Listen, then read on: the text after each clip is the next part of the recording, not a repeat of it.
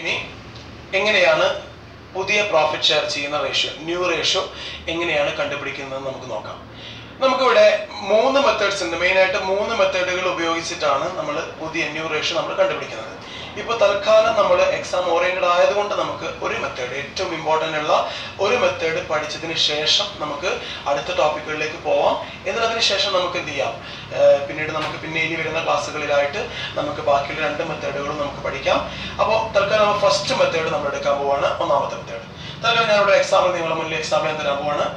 രണ്ട് പാർട്ട്നേഴ്സിനെ A B എന്ന് പറയുന്ന രണ്ട് പാർട്ട്നേഴ്സിനെ ഞാൻ നിങ്ങളുടെ മുന്നിലേക്ക് തരാൻ പോവാണ്. ഇതാണ് നമ്മുടെ ഓൾഡ് പാർട്ട്നേഴ്സ്. ഇറ്റ് മീൻസ് ആ ബിസിനസ് തുടങ്ങി ആ കാലഘട്ടം മുതലുള്ള പാർട്ട്നേഴ്സ് ആണ് എയും ബിയും.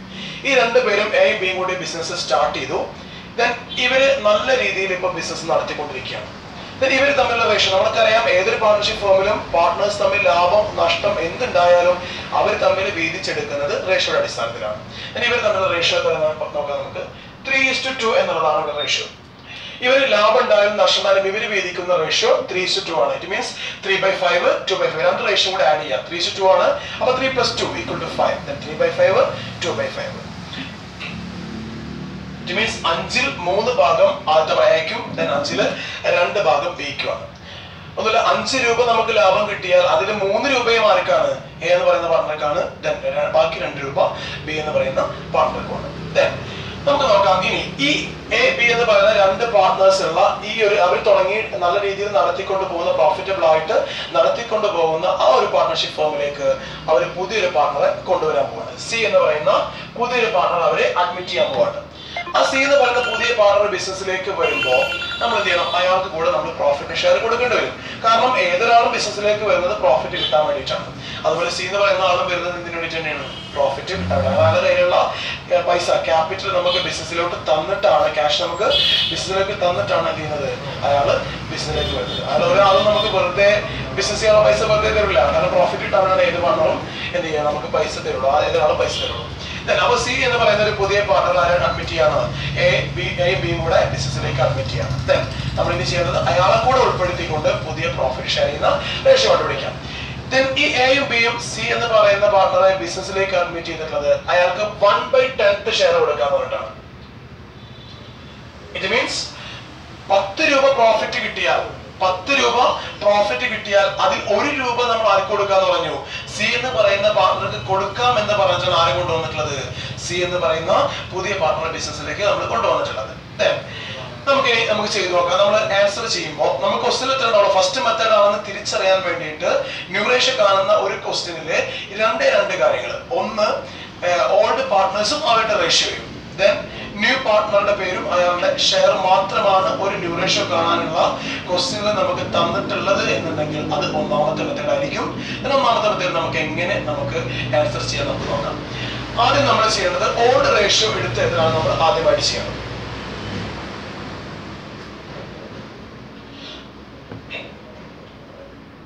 അത് നമുക്ക് ഓൾഡ് റേഷ്യോ എടുത്ത് എഴുതാം. എത്ര നമ്മുടെ ഓൾഡ് റേഷ്യോ? ഇവിടെ ഓൾഡ് റേഷ്യോ ഓൾഡ് റേഷ്യോ എന്ന ഓൾഡ് പാർട്ട്നേഴ്സിന്റെ റേഷ്യോ ആണ് നമ്മൾ എന്താ പറയാ? ഓൾഡ് റേഷ്യോ എന്ന് പറയാം. ഓൾഡ് പാർട്ട്നേഴ്സ് എയും ബി ആണ്. എയുടെ ബിയുടെ റേഷ്യോ എന്ന് പറയുന്നത് 3:2 ആയിരുന്നു. അപ്പോൾ 3:2 ഓൾഡ് റേഷ്യോ 3:2. ദെൻ അതാണ് ഫസ്റ്റ് സ്റ്റെപ്പ്. ഒന്നാമത്തെ സ്റ്റെപ്പ് ഓൾഡ് റേഷ്യോ എടുത്ത് എഴുതുക, ഓൾഡ് പാർട്ട്നേഴ്സിന്റെ റേഷ്യോ എടുത്ത് എഴുതുക.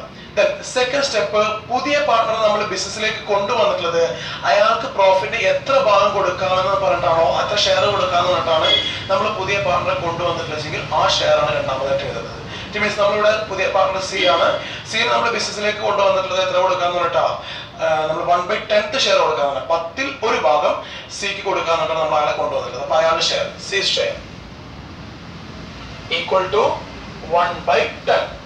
ദെൻ 2 സ്റ്റെപ്പുകൾ കഴിഞ്ഞു. ഇനി മൂന്നാമത്തെ സ്റ്റെപ്പ് പുതിയ പാർട്ണർ ഷെയർ എഴുതി കഴിഞ്ഞാൽ മൂന്നാമത്തെ സ്റ്റെപ്പ് നമ്മൾ remaining share.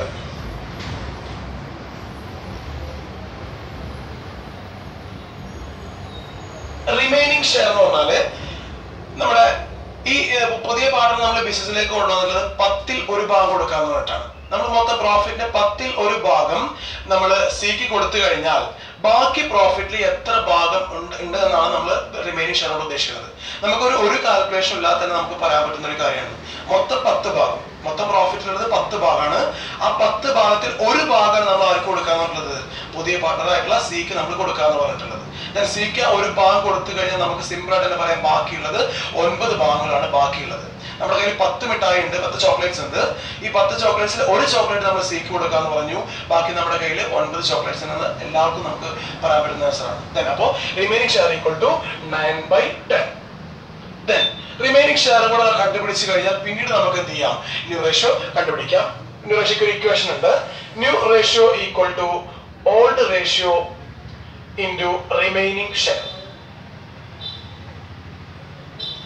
Old ratio into remaining share. അത് നമുക്ക് ഓൾഡ് പാർട്ട്നേഴ്സിന്റെ ന്യൂ റേഷ്യോ കണ്ടുപിടിക്കാം. എ ബി നമ്മൾ A equal to B equal to എന്താ new ratio equation old ratio into remaining share ആണ്. അത് നമ്മൾ എയുടെ കണ്ടുപിടിച്ച് നോക്കാം. എയുടെ ഓൾഡ് റേഷ്യോ എത്രയാണ്? 3/5 ആണ്. ഇറ്റ് മീൻസ് 3 + 2 3:2 ആണ് റേഷ്യോ. അപ്പോൾ 3 + 2 ഈക്വൽ ടു 5. 3/5 2/5. എയുടെ ഓൾഡ് റേഷ്യോ 3/5. അപ്പോൾ old ratio into remaining share ആണ്. റിമൈനിങ് ഷെയർ നമ്മളിപ്പോൾ കണ്ടുപിടിച്ചതാണ്. എത്രയാണ്? 9/10 ആണ് റിമൈനിങ് ഷെയർ ഇൻറ്റു 9/10. നമുക്ക് കണ്ടുപിടിക്കാം. നമുക്ക് മൾട്ടിപ്ലിക്കേഷൻ ആണ്. നമുക്ക് ഡയറക്റ്റ് എന്ത് ചെയ്യാം, മൾട്ടിപ്ലൈ ചെയ്തിട്ട് നമുക്ക് എഴുതാൻ പറ്റും. 9 × 3 27 divided by 10 × 5 50. നമുക്ക് പുതിയ എയുടെ നമുക്ക് ന്യൂ റേഷ്യോ 27 divided by 50 ആണ് അതിന്റെ ഓൾഡ് റേഷ്യോ. സോറി എയുടെ ന്യൂ റേഷ്യോ വരുന്നത്. രണ്ടാമത്തെ പാർട്ണർ ബി ആണ്. ബിയുടെ ന്യൂ റേഷ്യോ കണ്ടുപിടിച്ച് നോക്കാം. ബിയുടെ ഓൾഡ് റേഷ്യോ എന്ന് പറയുന്നത് എത്ര? 2/5 ആണ് ബിയുടെ old ratio. 2/5 into remaining share 9/10. Equal to 9 × 2 18 10 × 5 50. നമുക്ക് ഇപ്പൊ നമുക്ക് ഓൾഡ് പാർട്ട്നേഴ്സിന്റെ രണ്ടുപേരുടെയും ന്യൂ റേഷ്യോ നമ്മൾ കണ്ടുപിടിച്ചു. ഇവിടെ ന്യൂ റേഷ്യോ എന്ന് പറയുന്നത് വെറും ഓൾഡ് പാർട്ട്നേഴ്സിന് മാത്രമല്ല എന്ന് നിങ്ങൾക്ക് അറിയാം. കാരണം നമ്മൾ ന്യൂ റേഷ്യോ കണ്ടുപിടിക്കുന്നത് എങ്ങനെ, പുതിയ പാർട്ണറെ കൂടെ ബിസിനസ്സിലേക്ക് ഉൾപ്പെടുത്തിക്കൊണ്ടാണ് നമ്മൾ എന്ത് കണ്ടുപിടിക്കുന്നത്, ന്യൂ റേഷ്യോ കണ്ടുപിടിക്കുന്നത്. അപ്പൊ ഇവിടെ എയുടെ കണ്ടുപിടിക്കാം. എ ബി എന്ന് പറയുന്നത് ഓൾഡ് പാർട്ട്നേഴ്സ് ആണ്, ന്യൂ പാർട്ണർ സിഇഒ ആണ്. അപ്പൊ എയുടെ ബിയുടെ മാത്രം കണ്ടുപിടിച്ചുകൊണ്ട് ന്യൂ റേഷ്യോ ആയിട്ടില്ല, ആരും കൂടെ ഉൾപ്പെടുത്തണം, പുതിയ പാർട്ണറായിട്ടുള്ള സീനെ കൂടെ ബിസിനസ്സിലേക്ക് ഉൾപ്പെടുത്തിക്കൊണ്ട് വേണം എന്ത് കണ്ടുപിടിക്കാൻ, ന്യൂ റേഷ്യോ കണ്ടുപിടിക്കാനായിട്ട്. അപ്പൊ നമ്മളിവിടെ എയുടെ ബിയുടെ നമ്മൾ കണ്ടുപിടിച്ച് കഴിഞ്ഞതാണ്.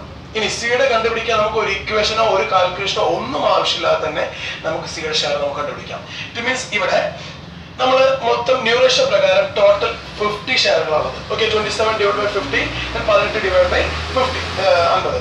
നോക്കിക്കോ, അപ്പൊ ഇവിടെ മൊത്തം 50 ഷെയർസ്, അത് 27 ഷെയറുകൾ ആയിരിക്കും നമ്മൾ കൊടുക്കുന്നത് ന്യൂ റേഷ്യോ പ്രകാരം എക്കാണ് നമ്മൾ കൊടുക്കുന്നത്. 50-ല് 18 ഭാഗം ഷെയറുകൾ നമ്മൾ കൊടുക്കുന്നത് ബിക്കാണ്.